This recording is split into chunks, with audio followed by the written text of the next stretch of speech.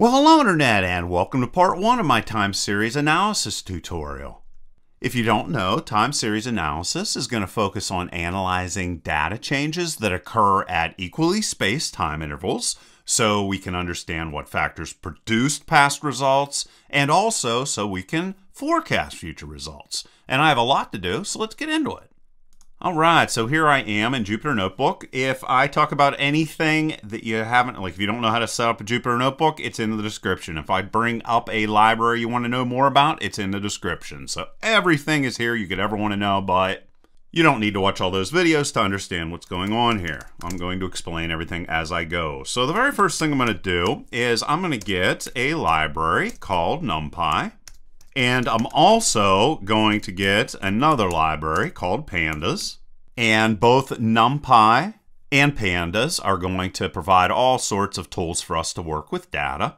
I'm also going to get Matplotlib, and it's going to allow us to create a whole bunch of different charts. This command right here is going to allow us to show our charts inside of our Jupyter Notebook. I'm also going to import another plotting library called Plotly. And if at any time I go a little bit too fast, just hit the pause button and type in what I have here. And I'll also put a link to everything I have here along with a ton of notes in the description on GitHub. And for now, I think that is all I'm going to use library-wise. Another thing to know about is that time series analysis is going to be used for things like forecasting the stock market, economic outlook, and other numerous business and scientific-based projects. So it does so much. Now what I'm going to do is I'm going to talk about Pandas datetime indexes. So what we're going to do here is, let's say I want to generate dates. I'm going to use Pandas for this. And I want to start generating dates from 2020 October 01. And I'm going to say that I want 15 of these dates. And I'm going to say that I want this to increment days. And you can see that it went and created that for me. And this is a datetime object that's 64 bits, and it is accurate up to nanoseconds. And this is days, of course. You're also going to be able to come in here and type in a month date. So you can type in October or just simply Oct, 01 and 2020. You're also going to be able to come in and pass in strings and have them converted into date times. And of course, you would just save these to a variable. So dates like this or whatever, if you want to reuse them. Just doing this to give you an overview, and of course there's going to be a bunch of examples coming up. So let's say you go 10, 01, 2020, and then once again 10, 02, 2020. And this is to date time, not just date. And let's say that you don't like the formatting on this and you want to change the formatting so that the day's first and then you have the month. You could just come in and type in format and put the day first. And now you can see that those switched. I'm going to do a couple more things here. What I want to do now is I want to create a 3x3 matrix. And I'm going to use NumPy for that. There's NumPy. So I'm going to say random integer. And it's going to have values between 10 and 50. And I'm going to create a matrix by saying the size is going to be 3x3. Then what I want to do is generate 3 consecutive dates. So I'm going to have date array is equal to PD date range. And I'm going to say 2020, 01, 01. And if I say periods 3, that gives me 3 dates. And the frequency is going to be based on days. So I want 3 days. Then I'm going to create a data frame. And I'm going to use my array up here that's going to have some random values generated for it. I'm going to define that I want columns generated that are going to be the letters A, B, and C.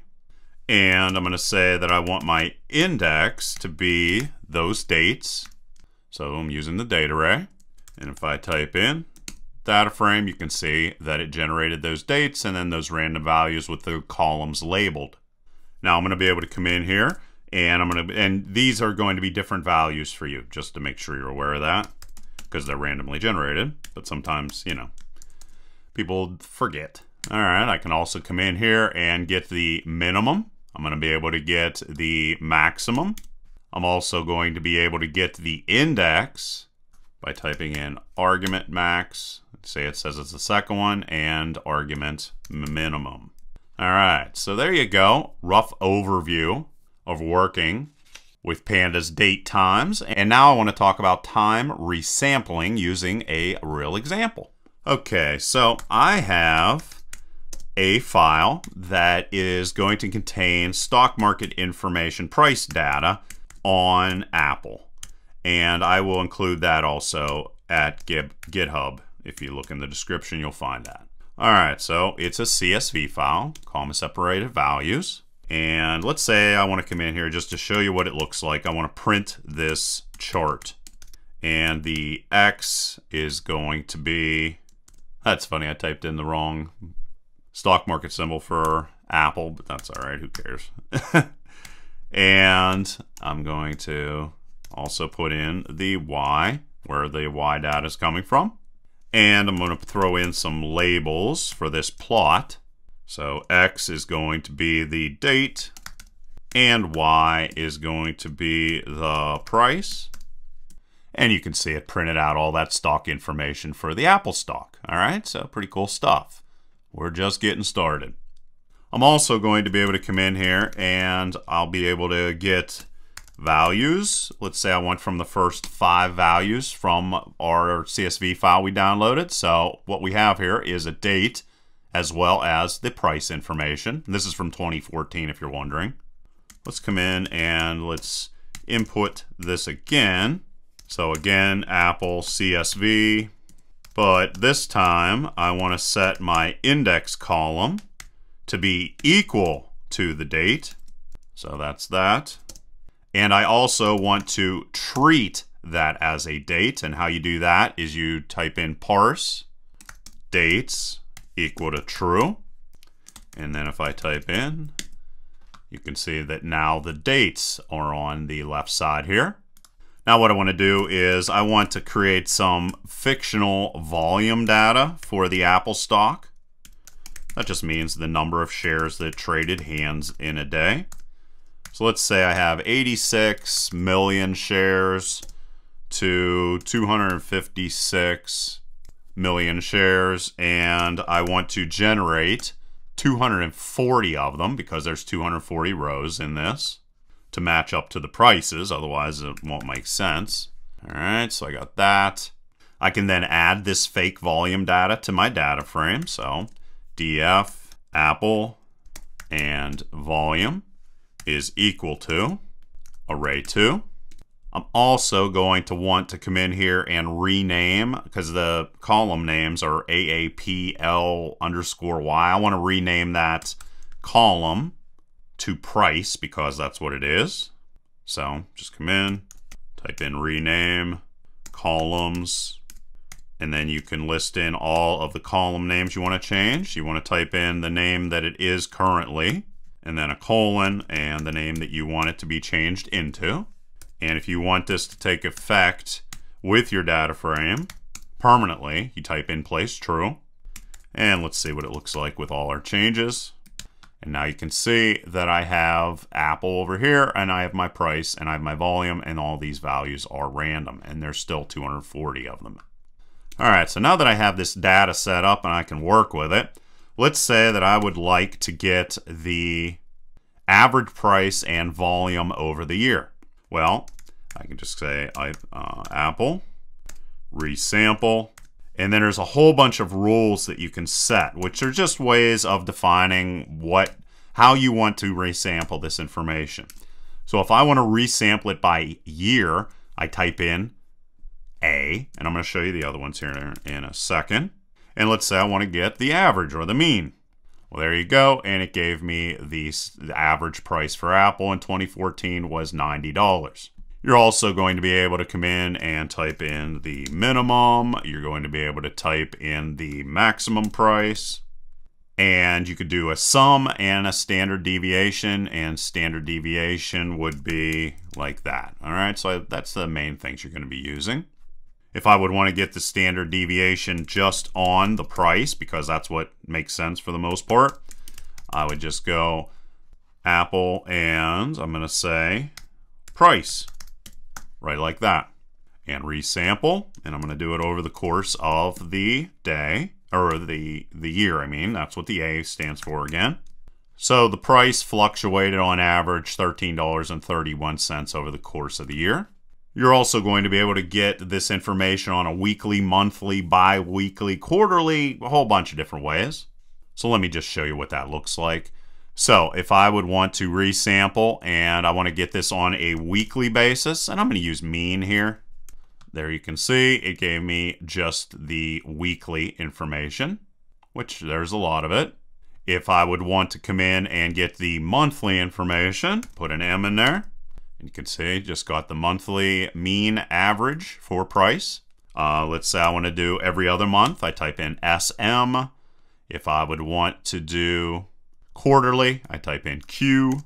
And let's say that I would want to do bi-monthly, and I also want to print out a bar chart for all the different changes in price every other month. Well, I can just leave this be price, resample, rule. In this case, I'm going to say every 2 months I want the mean, and I want to plot out this information. And let's do a bar chart because that makes sense. And also, let's say I want to change the color each time. One way to do that is to say color equal to list. And then we would type in red, green, blue, black, yellow, magenta, cyan. That's a quick way to get a whole bunch of different colors. Run it, and there's your bar charts. All right, so kind of neat stuff. And way more is coming in the future. And now I want to talk about moving averages.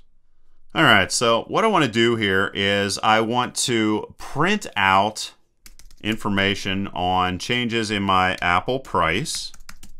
And I'm going to plot this. So I'm going to say that I want this to be pretty big. Figure size is going to define how wide and tall your chart's going to be. I'm going to set it for 12 and 6.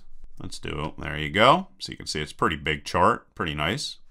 Now what I want to do here is use weekly data to create a rolling average.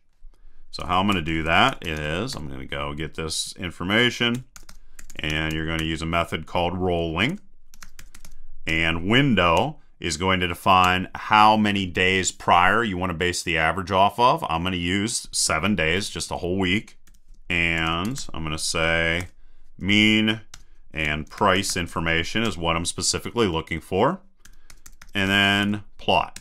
And you can see here what it did is the orange line is the moving average and the blue line is the actual stock price. You can see how it rises and falls.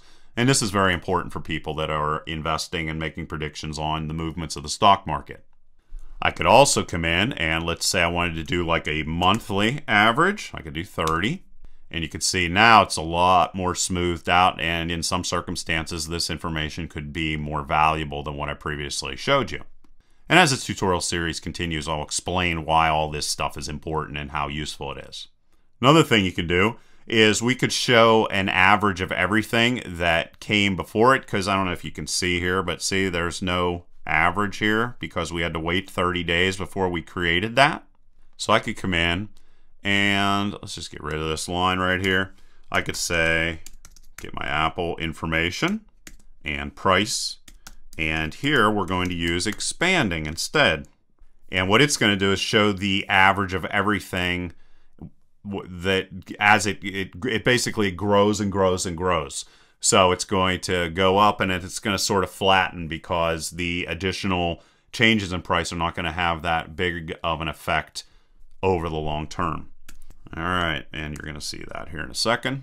And let's say we want to plot this. And again, I'm going to say figure size 12 and run it.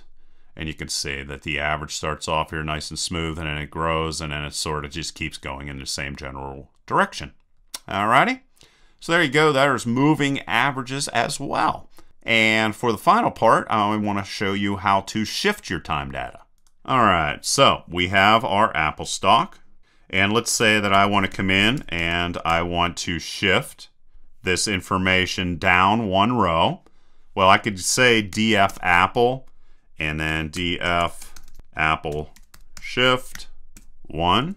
And if I do this, this is going to make it permanent. So I'm going to not do that just so I can show you the changes. See, everything was shifted down one row. And if you want to shift everything up, put a negative in there, run it, and you'll see everything was shifted up one row. All right, so there you go. I think that's a pretty seriously good introduction to working with time series analysis. And as the tutorials continue, I will get into more and more complicated topics. So like always, please leave your questions and comments down below. Otherwise, till next time.